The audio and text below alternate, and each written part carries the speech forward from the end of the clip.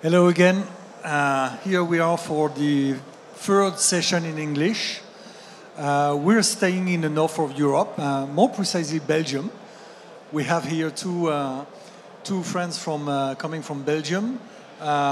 We have Blandine MALVAULT from Wind Europe and Jonas CAUTAERTS. Am I right? Well, approximately. Approximately. From COLRUYT, together with us. And the main topic of this session is about offshore wind farms, how we can think about producing hydrogen from offshore wind. This is a new subject, but this is a massive subject. For those who were here earlier this morning for the discussion with Gazuni, you could discover the concept of sector integration between offshore wind production and the gas networks. So for now, we are going to focus on this wind offshore production. Starting with Blandine. Blandine, you are with Wind Europe. Can you tell us a bit about this organization, who you are representing in the story? So we are an association. Very close to. Sorry, we are an association based in Brussels, and we are representing the voice of the whole wind industry in Europe.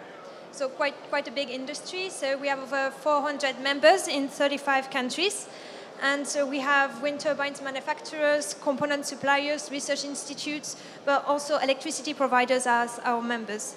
So that's a bit who we are.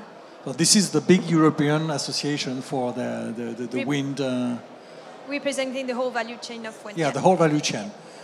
All countries across Europe, right? Okay, where are you based? In Brussels. In Brussels. Okay, thanks. Jonas, COLRUYT.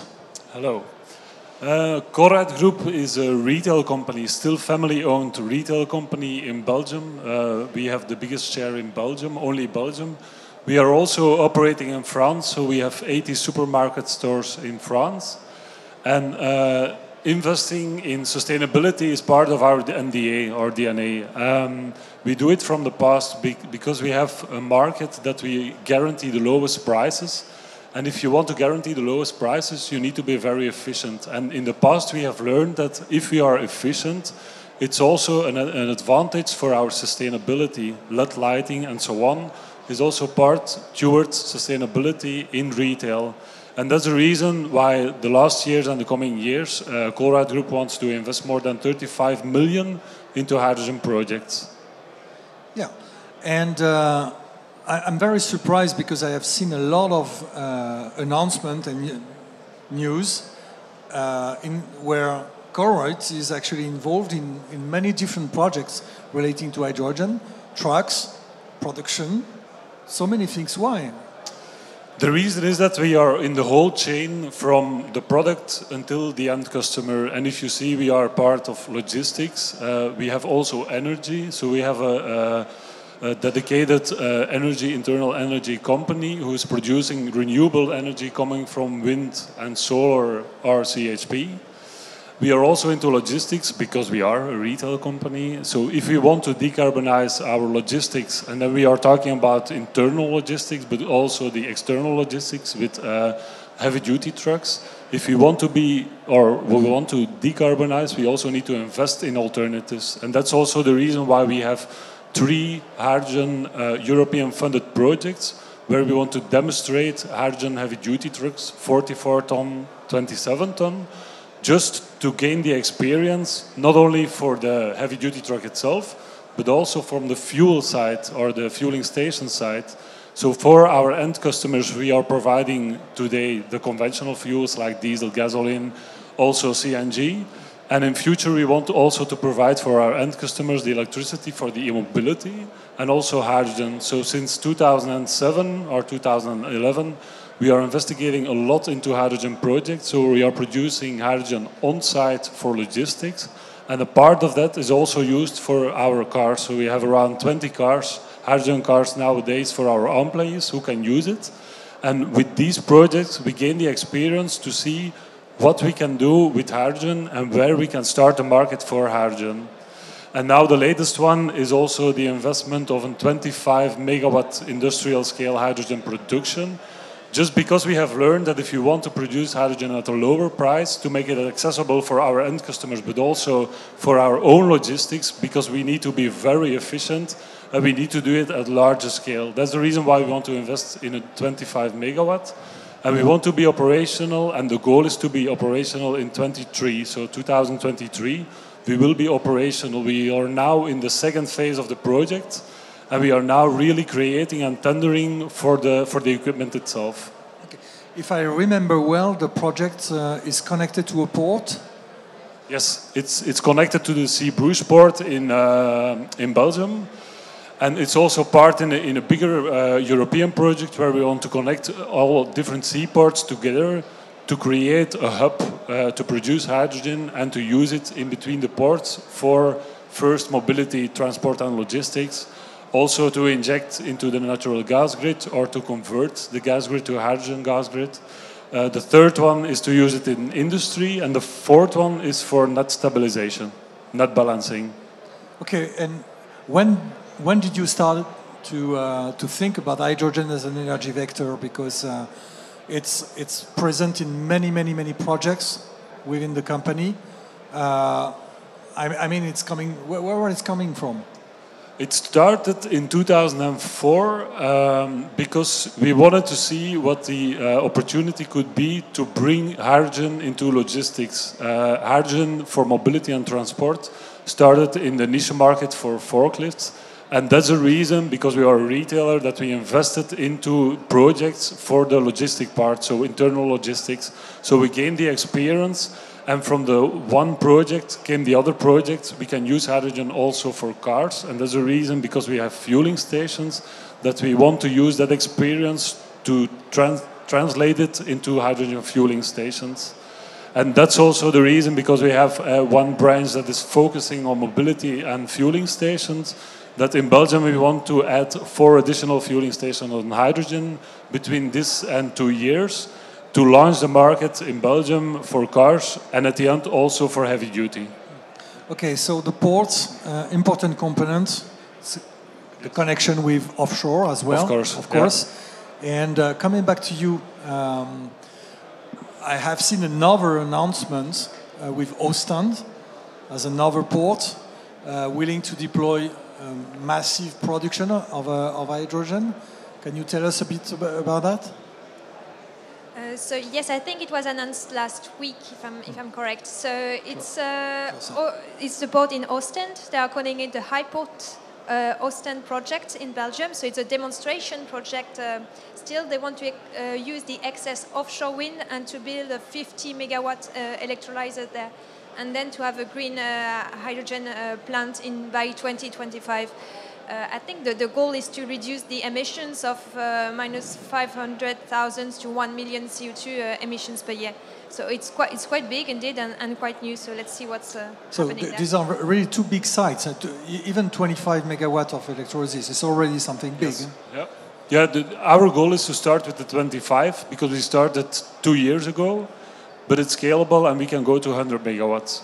So we want to start first with the 25. We are now creating the market also in Belgium.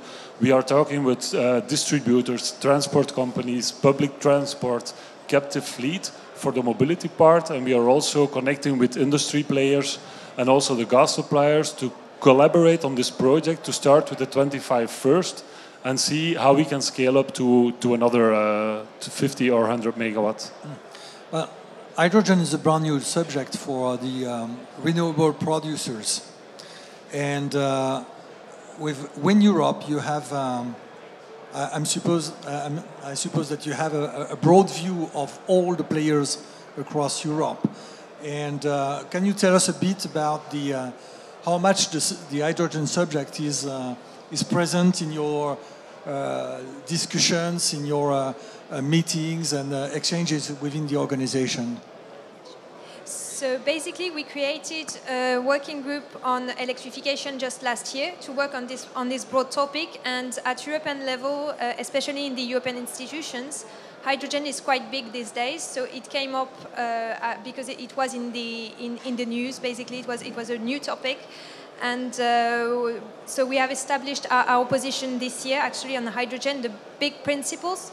So that electrification, direct electrification should be a first principle, and then indirect electrification, so including hydrogen, should come as a complement, only when necessary, so in the what we call the hard-to-abate sector, so such as heavy-duty transport, so what you're doing, but also heavy industry, and it's really a growing subject, and that's how it came in our agenda, basically.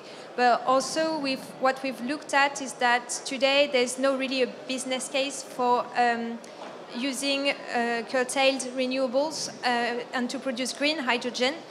But there are some nice assumptions from IRENA saying that the cost to produce renewable hydrogen will go down, and it could be competitive with hydrogen produced from fossil fuels with CCS as of 2030, 2035 in the best case. So that's really why we are looking into it, basically.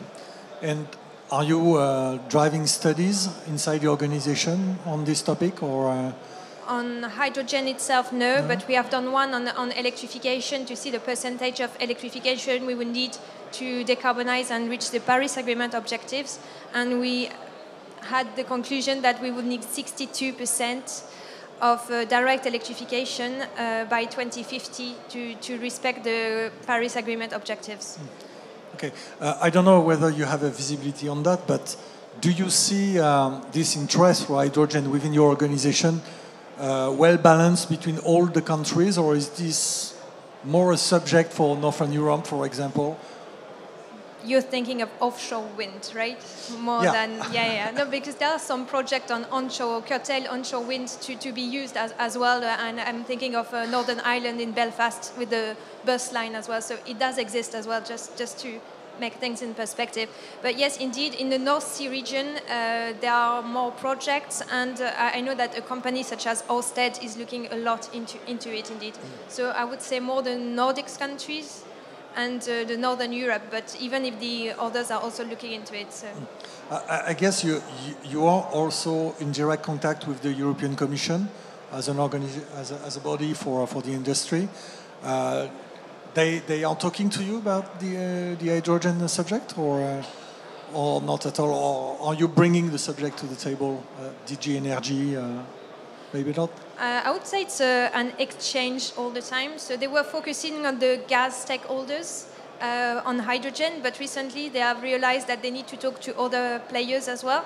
So we're having quite a discussion with them, especially as they want to issue a sector coupling strategy, so really putting hydrogen on the agenda. And that's why we are also talking to them, yes, indeed. So you clearly see an interest. The Commission is not only talking to the gas industry now, they are also talking to you, right? Okay. So your plans beyond, you're talking about the production, but you're also very much involved in the usages. So yes. What are the big trends for you? You mean threats? Or what was usages? Well, the goal is to, of course, if we have the link with COLRUYT Group, so we are a retail company. We want to decarbonize first our heavy duty. If you see nowadays, there is nothing mature yet, so we are now working on prototypes together with OEMs and constructors to have something onto the market within 5 or 10 years. At the same time, we are also developing and demonstrating the first fueling stations for heavy duty. Because cars is one thing, heavy duty is another thing. It's about more volume, it's about more production, lower price, taxes are different, so there are a lot of issues to tackle. And at the end, of course, we want on long term invest in some other production units, because Bruges is now the first one, but if we want to deliver other fueling stations, we need to have a second and a third one. And that's what we are thinking of now, to see how we can introduce in Belgium only, where we can have sources for green hydrogen, because that's our longer goal or longer vision we want to have. We want to have the green hydrogen into these fueling stations for transport. Okay. What is your vision about the transport of hydrogen as a molecule? because you're going to produce offshore. You will have a plant in a port. And then, good question. Nowadays, we are trying to look for fueling stations next to the source itself. In Belgium and France, and in Belgium you have a big hydrogen pipeline, so we hope to use that pipeline for the transport of hydrogen.